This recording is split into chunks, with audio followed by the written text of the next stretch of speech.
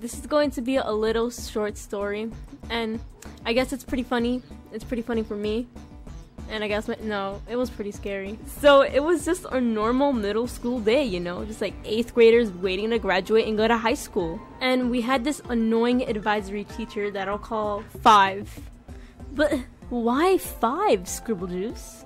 Well, because our teacher had a really big forehead that was popping out. It was like almost a 4D movie. I came up with that name because the only way I drew him was drawing a number 5 and then finishing it off, and it looked like him because of his forehead. Okay, back to the story. So he let us out, and it was just a normal day. School ended and we're about to get home and be tired and lazy. But little did I know that it wasn't a normal day. What a great day, guys. It's so beautiful outside. It's beautiful to go outside. We are outside. We're all outside. Everyone is outside. Even the world is outside. The world is outside the universe. No, what am I saying? The world is inside the universe. And the universe is outside. But the universe is the universe itself. Whoa, what are you saying, Perla? What is this? I can't understand this knowledge. Come on, guys. I just want to go home and read my books. Can we just leave? Ugh. Alright, guys. We found a dip out of this school and go home. Like, what else are we gonna do?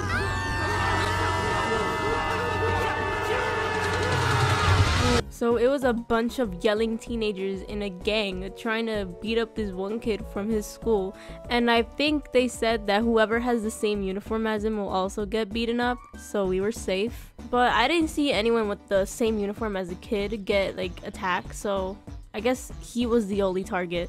So I was just standing there like what's going on?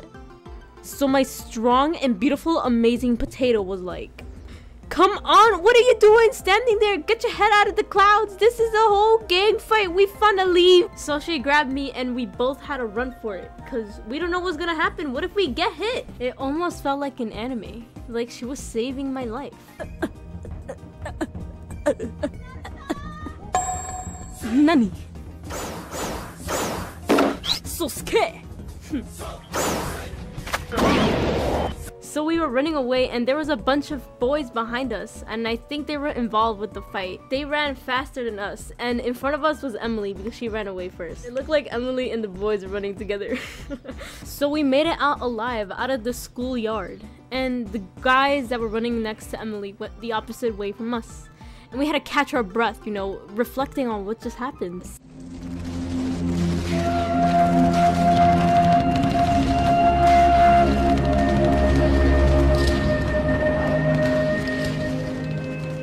Fast forward the next day, I went to my TV and checked out if there was any news about the gang fight in front of my school. So basically, they sent the kid to the hospital because he got beaten up badly, and there was no arrest. Nobody got arrested for what they did. No one got caught. How crazy is that? That's basically it. That's the whole entire story. It's nothing too dramatic, but it was pretty crazy. So the moral of the story is, whenever you see something, don't say something. Just run away. I'm just kidding. There is no moral. Hey guys, check out this amazing fan art from some amazing people. Totally not copying Tony B Tunes. But really though, I love seeing fan art. It's like makes me so happy. You don't know how happy I get. I'll be like, I got nothing else to say, but thank you all for subscribing, watching these videos, you know, supporting me.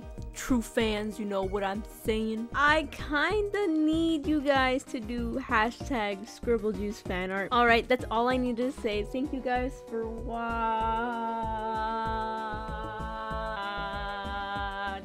Hope you guys have a beautiful day.